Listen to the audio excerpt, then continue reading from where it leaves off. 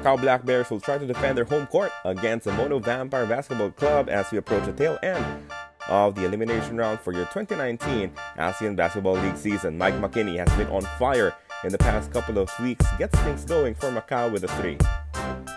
And this would be a theme for this first quarter as both teams heated up from downtown. Michael Singletary hitting one of his own. 3-point shots would keep falling as Tyler Lamb connects to the defense of Ryan Watkins, not inching closer against him. But Liu will get it right back as he inched the Macau Black Bears closer late in the first quarter. But a big difference for Macau was the addition of a new import, a replacement for Anthony Tucker. Warwick Spencer with his long 3-point shot banks it off the glass and in to end the first quarter proceedings. Come the second quarter, we'll get some inside action, courtesy of Ryan Watkins scoring with a putback.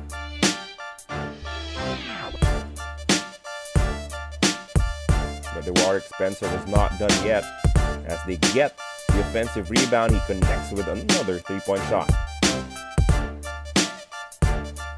Malcolm White struggled in their last game, but this time he is effective down low with his thunderous dunk. But it would be the Macau Black Bears who will finish the first half of action on a great note with Tian hitting the fast break layup. The third quarter was all about Mono Vampire now, with White adding another slam dunk. Take another one as he inched Mono Vampire closer in the basketball game.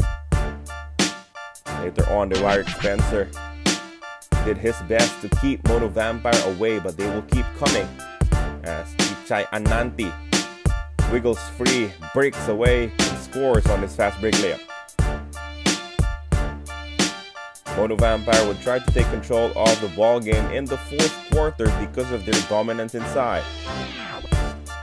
On the other end, Mike McKinney tried to power the offense for the Macau Black Bears. Slam dunk here coming from Travis late in the ball game, but Leung would try to get his team back in the contest with a couple of 3-point shots late. But it would prove to be too little and too late for the Macau Black Bears, as free throws from Tyler Lamb sealed the deal and gave Mono Vampire another victory as they inch closer to locking up a top 8 spot. Lamb was steady from the free throw line to make sure Mono will stay ahead of the Westport's Malaysia Dragons in the race for the final playoff spot. Your final score, 107 for Mono Vampire, 102 for the Macau Black Bears.